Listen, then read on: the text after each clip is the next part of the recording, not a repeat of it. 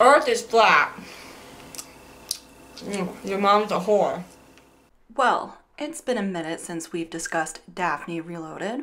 Currently, she is obsessed with vegan gains. You know, more than usual. Oh my god, this girl is disgusting. She is worse than Nikocado Avocado. Ugh. So you want to torture and kill animals just so that you don't have to do this every day? Vitamin D and B12.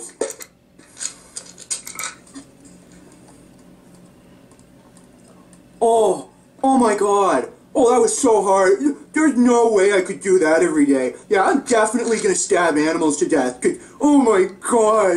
It's too much. I have to kill animals to get my vitamin. So, to just do like a quick little replay here, let me explain what happened.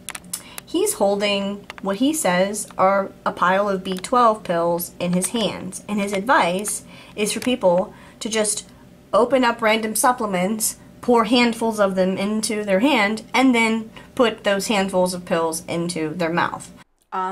Does she not understand sarcasm or what satire is? God, how dumb is she?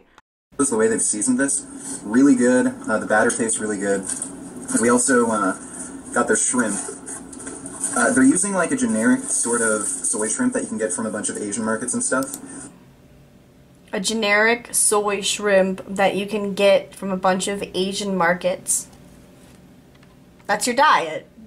That's your diet. This is your diet. This is why you feel so crappy. This is why you look so depressed. This is your diet. This is the diet you advertise to your subscribers, who I cannot even believe have survived long enough to support you eating that trash. If you take a look at that original video, it's titled Epic Vegan Cheat Day. What did she really expect him to eat? A salad? No, you don't eat salad on a cheat day. You eat junk food. Duh. Shrimp. And now they're going out to have some sushi because all of that food that they ate didn't fill them up. Look at how glorious.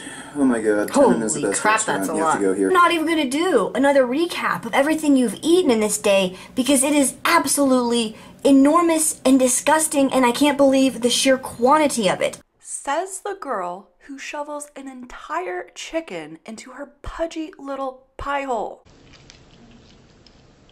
You have some nerve telling people that they are creeps.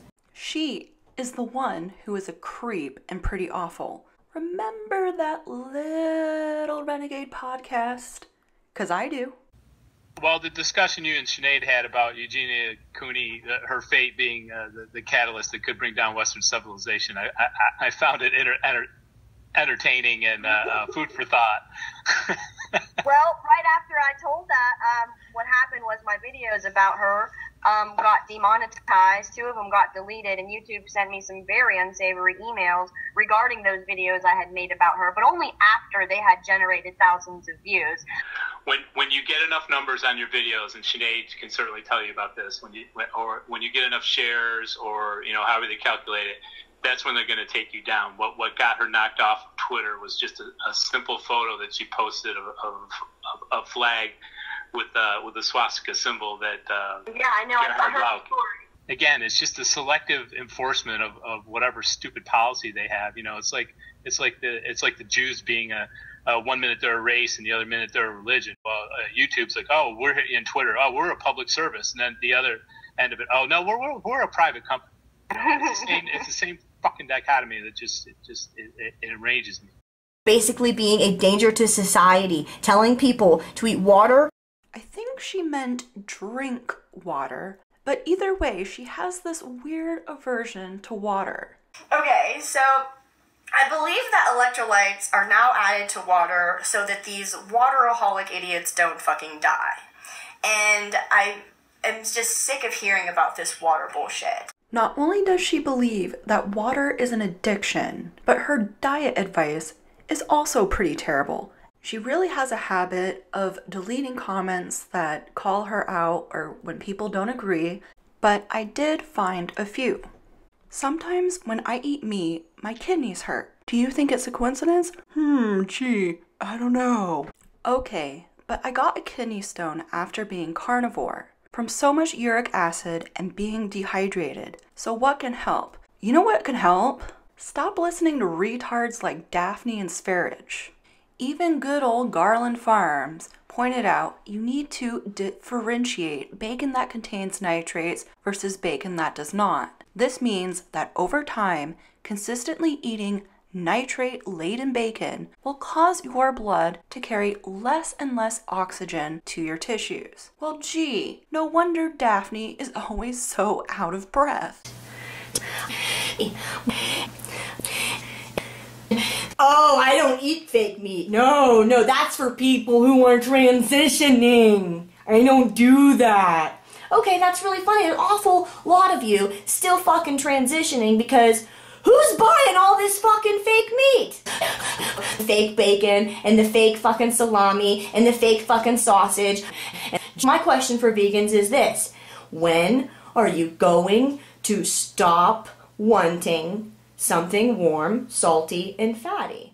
Okay, I know I've been taking jabs and just trolling here, but I do actually have a legitimate answer to this question.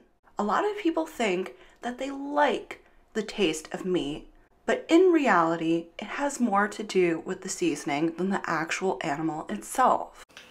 Here's my beautiful rotisserie chicken. Wow, what did you put on top of that? Lemon pepper. Lemon pepper. All these vegans trying so hard to replicate meat.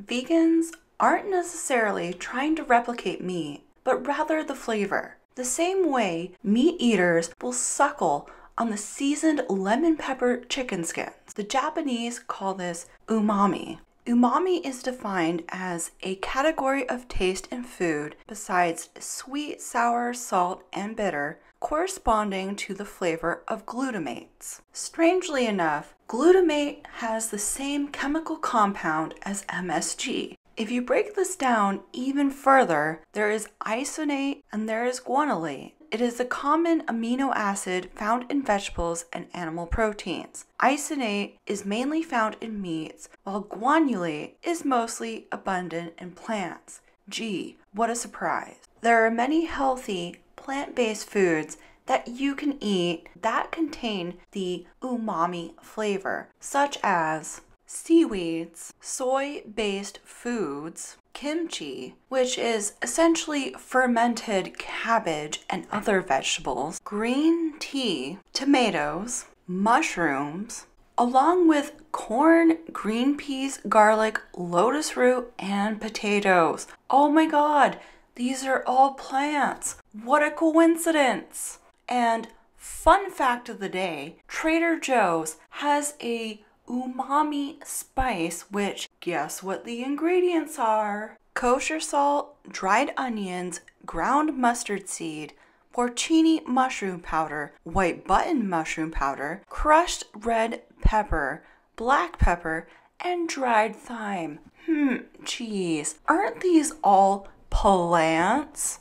I believe that we can conclude that the umami flavor is predominantly used by plants and herbs, not animal flesh. Vegans are simply imitating flavor the same way that Daphne uses lemon pepper on her little rotisserie chicken. Anyways, guys, I know this is enough, but thanks for watching. Hope that you are all well, staying safe, and I'll see you in the next video. Bye!